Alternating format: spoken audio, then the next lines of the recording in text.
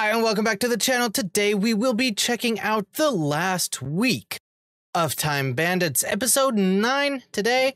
Tomorrow I will try to get episode 10 over with, and then it will have finally finished.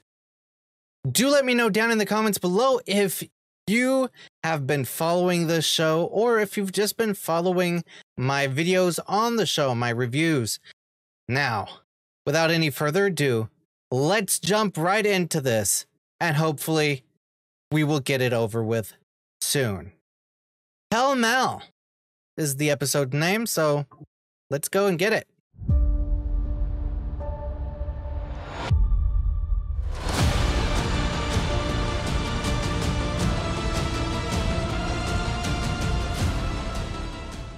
So, of course, at this point, I would like to give a little bit of a recap.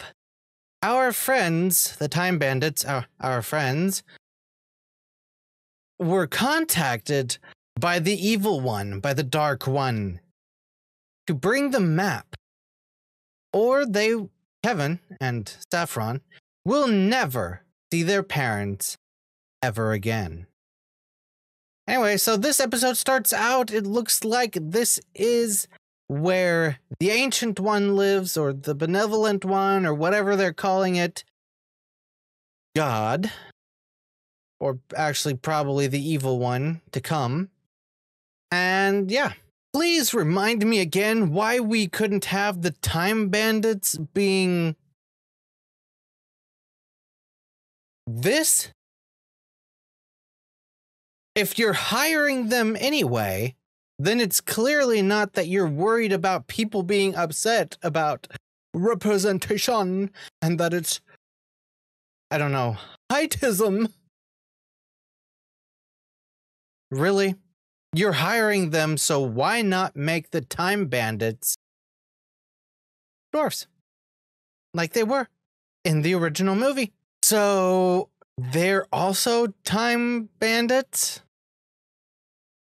Talking about wanting to steal the map from the bandits to be the new Time Bandits? What is this? Time Bandits are back in Troy. So they're in Troy a day later, well, during the day when they got there during the night, and the Greeks have been sacking Troy. For some reason, they threw the Time Bandits in jail, even though that they were friends and helped get in, whatever, doesn't matter. Anyway, they found Cassandra, who is supposed to help them, and her advice is, where did you see the missing piece of the map last?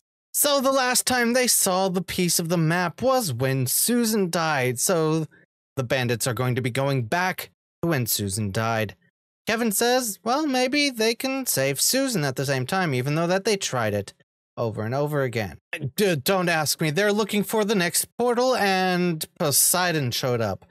Poseidon, who looks weirdly like Taika Waititi. Except for, you know, the under the head. No. So Kevin asked Poseidon if he would help with helping his parents. Penelope screamed, "You can't reason with him, he has a god complex," right when his hand smashed Kevin, basically. And now Kevin is here with Taika Waititi. I think he's trying to recruit Kevin to become a spy. So supposedly the Supreme One, whatever he's called, I don't know at this point, he can bring back Kevin's parents. And not only that, it was supposedly a mistake, the parents that he got, because they're not into history, they're not into nerdism, they're not into blah, blue, bloop.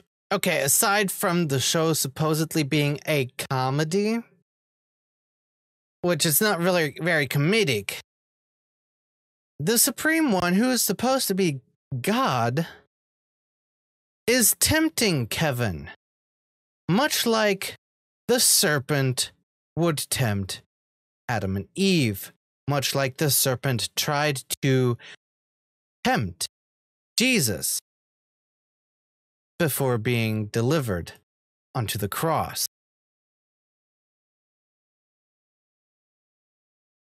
The Supreme One, who is God, is tempting heaven. So supposedly Penelope lied to the group. The real reason they are traveling through time and space is to find her ex-fiance, Gavin. Davin? I honestly, no idea. Gavin McGinnis? He has a pretty small, you know if you know. So this is where Susan fell off the cliff and got crushed by the boulder. That's her down below, and they didn't make it again. And this is Susan. Susan! Susan! She's running away from you. She just doesn't recognize that would be me too. You know. Susan, we're coming! So Susan seems to be running away from the other bandits, and she has the other piece of the map. Now, they went to a portal that wasn't on the map, so Susan must have found another portal. That being said, they jump into the Qin dynasty. And now they are in Kaffa 1343. So, 1343, right? And Kevin is talking about this is the way that the plague found its way to Europe. Which I'm not going to dispute right now. But based on the adventures that they went on, it's already been in Europe. It's already been in England. It's a known fact at this point. Honestly, fuck this show. They're running around searching for Susan when a few of the villagers at Kaffa stop them like, what is all this searching and calling for? And, you know, you don't have to be afraid of the bubonic plague because it's going to be just like the flu. Everyone is going to get it eventually. If this isn't, I have to shut up now, or YouTube is going to put a little thing below my video saying that I'm not a doctor. And no, I'm not a doctor. I'm talking about a freaking show here, which really freaking sucked. Hey, so this is Gavin. That's Susan. And this is a tiny house that they've been living in. Gavin, Susan. Oh, they're just best friends, you know, living together, waiting for Penelope to show up. That's definitely what they look like, arm in arm. Right. So all of this has been to show Gavin that, you know, she's so much more than what he believed she is. And he's like, I'm not a piece of treasure. Fuck this episode. I'm sorry. Look, I usually do not try to use that word on my channel at all. This episode has made me do it a few times now. Now I'm feeling kind of sad. Feeling very bad for the Time Bandits. They are being berated by Gavin, and the most berating comes from Susan, telling them that they're losers, that they're history tourists. She's really going hard on people who believe that she was their friend. What message is this show trying to tell you here? If this show is for children, if this show is supposed to be a comedy, what in the hell? What message are you trying to tell children here? So Kevin reminds Penelope that while Gavin may not need her, he needs her. And you see a small little montage of all the adventures that they took together.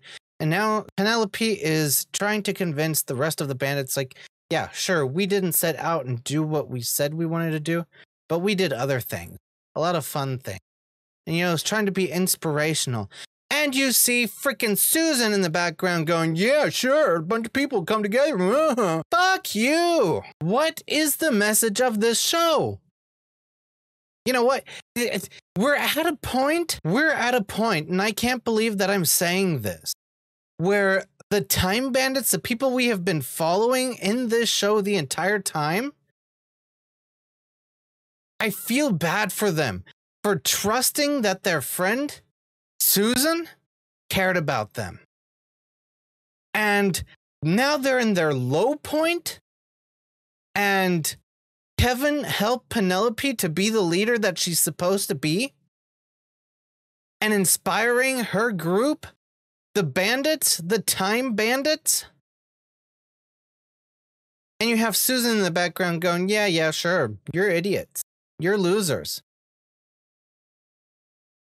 That makes me freaking upset. I don't know why. I don't like the show. There are so many issues with the show. But in the last couple of episodes and this episode, it seemed like there was a good message until something like this comes up. We're a band, a group, some people together. Yeah, some people together, yeah. Shut up, Very Susan. true. I'm not denying that. I'm not finished. We're a team. We look out for each other. That's Exactly. our point. That's what we've done. See, We don't good need to messaging. impress people who don't care about us. We care about each other, even the newest members of our team. That's why we're going to help them save their parents by taking them to just outside the most dangerous place in the universe. Penelope, I will follow you to the doorway of the fortress of eternal darkness. So will I, all the way to the entrance and no further. Me free, I'll happily go all the way there, but not inside, because I'm too afraid. Yeah, almost. Susan, we need that piece of the map you took so we can find our way to the Time of Legends. You don't need the map to find the Time of Legends, you numpties. You're already in it. Oh. So that was it for episode 9, Pell Mell. Now, again, we've just talked about it. I do want to say the message actually from the Time Bandits in this episode was very good. I liked it. I thought it was a great message. We will help our friends, and it doesn't matter. We will do what we want to, and it doesn't matter what other people say. Don't go out and please them. That's a good message. But bringing in Susan, that freaking bitch, and I have to say I'm sorry, but it's the truth. And look, again, I don't like to curse on my own channel. Doing a live stream with other people, I don't mind if people curse, and yes, sometimes certain curse words will escape my lips as well, but I've gone hard on this episode. There is so much crap that they built into this episode. It's unfreaking real. See, I say freaking instead of, you know. Anyway, let me know what you thought of this episode and of the message down in the comments below. And hey, if you liked this video, give me a thumbs up. If you didn't like it, give me a thumbs down, whatever floats your boat. And hey, consider subscribing, and if you do that, hit the bell for notifications, because that is the only way that YouTube knows that you are actually interested in seeing these videos. Thank you for stopping by, and until next time, take care.